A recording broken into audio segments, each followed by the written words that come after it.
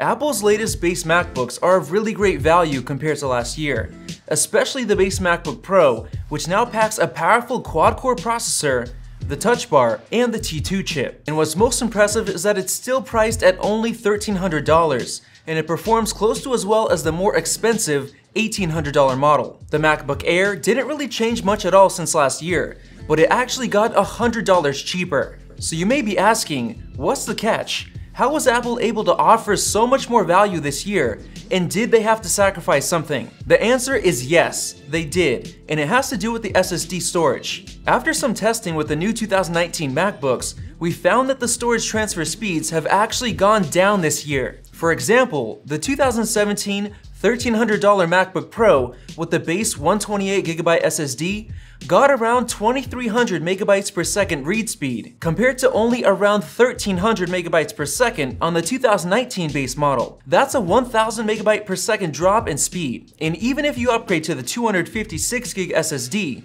it's still around 1,000 megabytes per second slower than the 256GB on the $1,800 MacBook Pro, which shows that only the base model has been affected. And we see the same thing on the MacBook Air as well.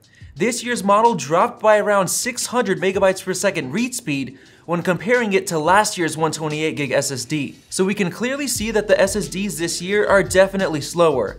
But the biggest question that we have is, will the slower storage speeds negatively impact the machines during day-to-day use? And if so, by how much? And even though they're slower, are they still fast enough for most people? Well, for starters, we compare the $1,300 base MacBook Pro's SSD to Dell's brand new XPS 13 laptop with a 256GB SSD, and we found that the MacBook was actually still slightly faster than the XPS. And that's the story for most Windows laptops, packing SSDs that are slower than the ones that come in MacBooks, even with the speeds being slower this year. And interestingly, if you grab the base model and jump to a 256GB SSD or larger, the write speeds actually go up significantly.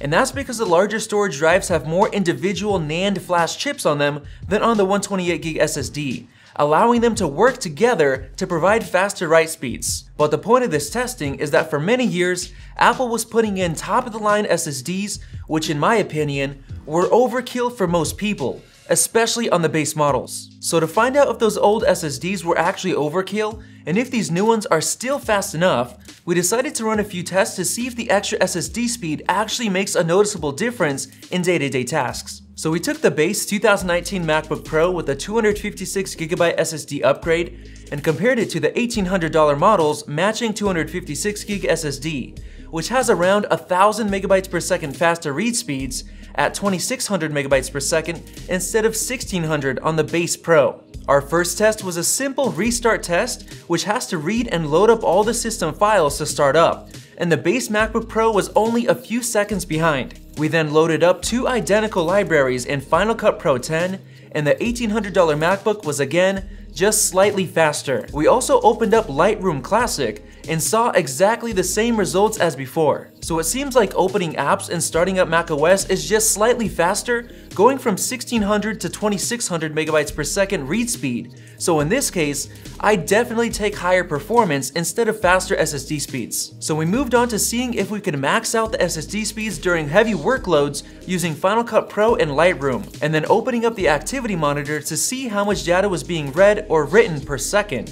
And throughout all of our testing, we didn't see it go higher than 87 megabytes per second. That's nowhere near the maximum transfer speeds of even the slower 2019 SSDs. And the main reason why we only saw a high of 87 megabytes per second is because the storage has to wait on the processor and graphics to render and export the files, which is what you'll experience while using basically every app out there. We then hooked up one of the most popular external SSDs, Samsung's T5, and transferred large files to each MacBook Pro to see which one finished first, and both took exactly the same time. That's because the MacBook SSDs can only transfer data as fast as the connected device can transfer data, and most external SSDs, like the T5, are limited to only around 500 megabytes per second read and write speeds. And basically every flash drive and every SD card reader, even UHS-2, are even slower than that. so you basically won't see any difference in transfer speeds unless you're using a top-of-the-line Thunderbolt 3 external SSD,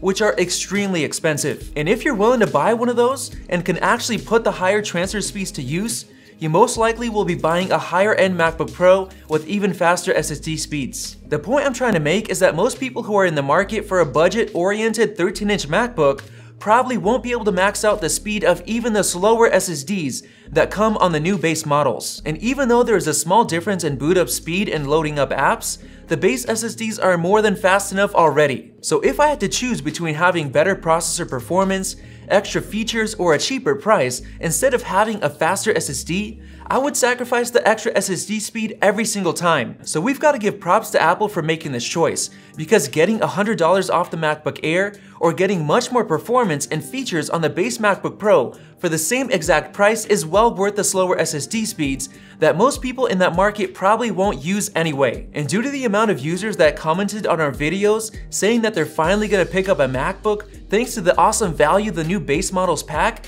we'd have to say that the general public agrees with us as well. If this video helped you make a decision to buy a new MacBook, make sure to use those links down in the video description below to help out our channel. Thanks for watching, and make sure to tap that like button and click the circle above to subscribe. Check out one of those 2 videos right there, and we'll see you in the next video.